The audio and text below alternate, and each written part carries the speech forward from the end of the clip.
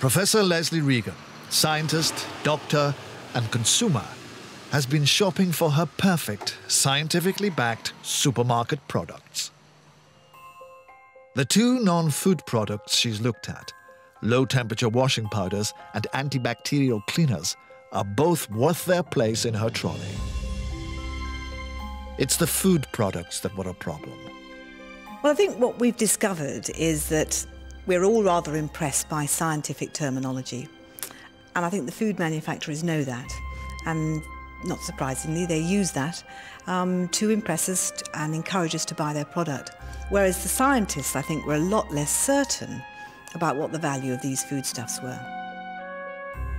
There is enough scientific evidence to include cholesterol-lowering products.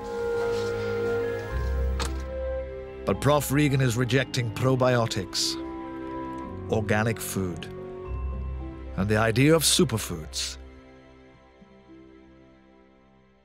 So I think one of the useful things we could advise people when they're trying to assess whether they're going to buy this product or that product, or whether this is going to improve their health or be beneficial to them, is that when the manufacturer says this can or it could do something, it will be useful for them to ask the question as the buyer, well, why doesn't it tell me that it's been proven to work?